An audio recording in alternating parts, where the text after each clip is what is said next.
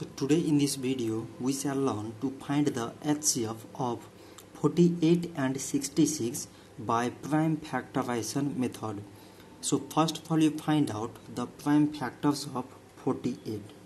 So it is 2 times 24 mean 48, 2 times 12 mean 24, 2 times 6 mean 12, 2 times 3 mean 6 and 3 times 1 mean 3.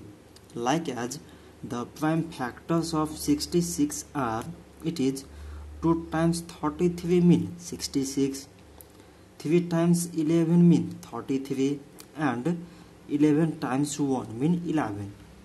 So now from these prime factors we can write 48 is equal to, from this part it is 2 times 2 times 2 times 2 and 3.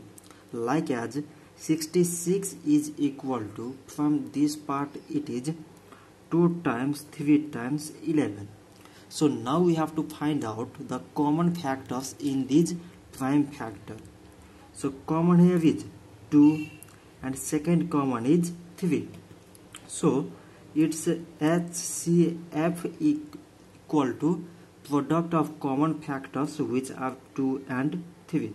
So 2 times 3 mean it is 6. So 6 is the HCF of 48 and 66. So this much for today and thanks for watching.